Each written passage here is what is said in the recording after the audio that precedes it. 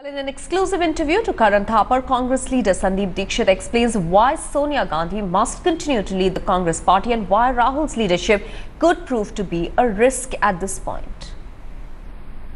In Rahul's absence, two things happened. First, Mrs. Gandhi galvanized 14 opposition parties who readily accepted her leadership on the issue of the land acquisition amendments, marched behind her to the President's house.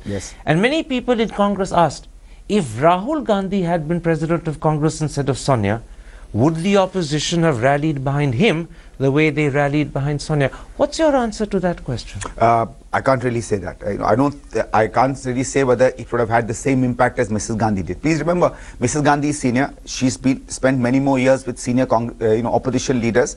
And in today's circumstances, you can't be a principal leader of the opposition. You can be a first among equals when you're talking about other political parties. She is recognized. She is very clearly a first among equals. He may not be.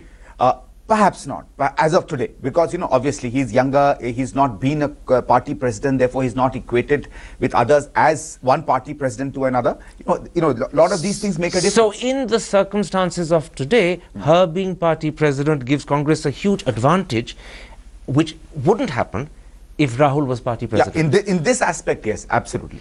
As somebody who would probably be that little, top of a phalanx which will lead an opposition. She can be, he won't be. She is.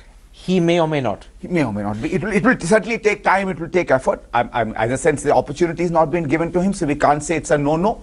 But obviously, it would take time. The questions are there. To establish to that level. Now, the second thing that happened when Rahul was away is that people began raking up questions to do with his 10-year track record as an MP. They began raking up questions to do with his performance at the head of the many campaigns he's conducted for Congress.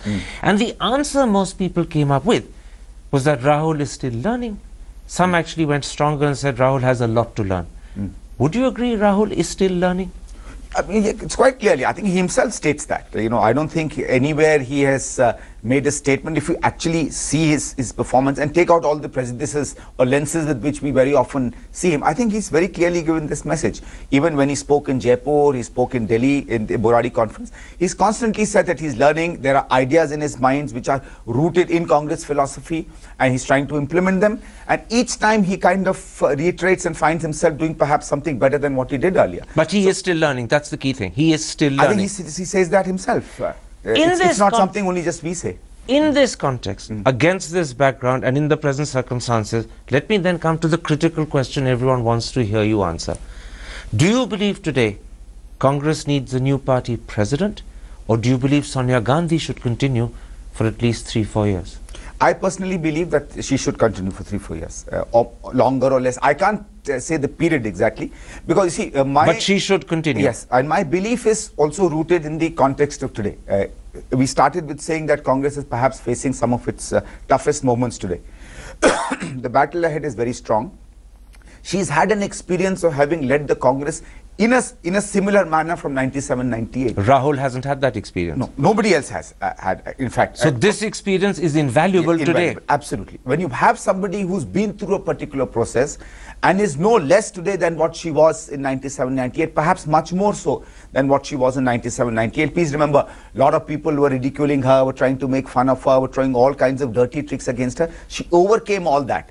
Today, she's an established, respected person whose dignity, whose behavior, whose attitude is something that is liked and respected by almost everybody, including the opposition. So, in fact, she is today a far bigger leader than she was in 97-98. All of this makes her invaluable today. Today, yeah. Irreplaceable.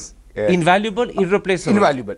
Nobody is irreplaceable in a period, but I think today she is irreplaceable. She's our best bet. She's our best general.